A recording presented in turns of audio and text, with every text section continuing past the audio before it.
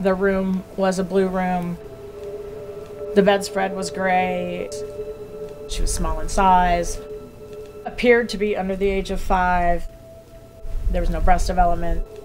So you had to describe all of that from the image or from the video so that you can take those descriptions to court.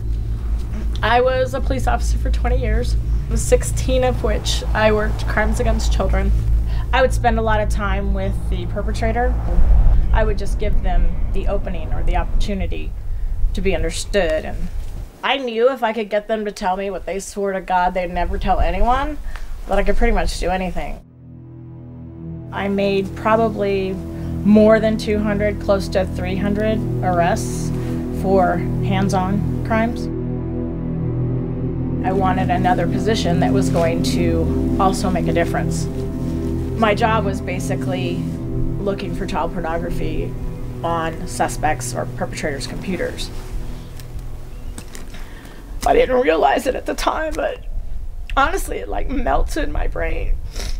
I have severe PTSD.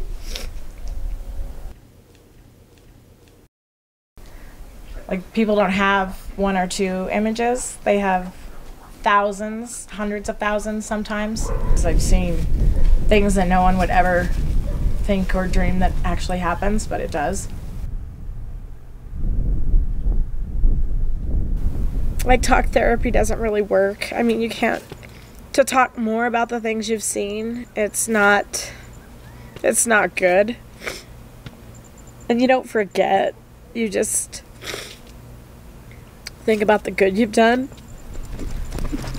This is my happy place.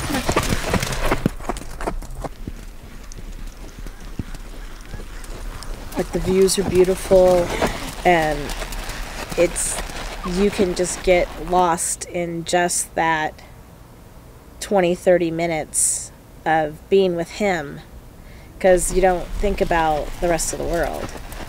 And it's just a calm atmosphere.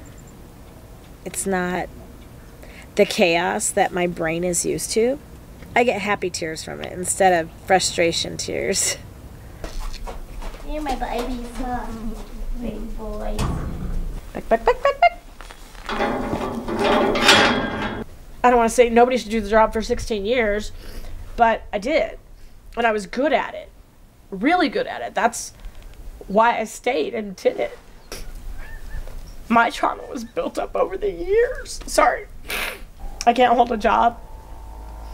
I haven't held a job since retirement because I was barely making it to work at that point. I need help. I need, like, something financial so I can get help, because you need money to get help. I'm now preparing to sue them for the negligence that really happened, because now they take care of people. Now there's 4 men doing my job. They're working 29 cases a year, when in 2014 to 15 I worked 50 cases.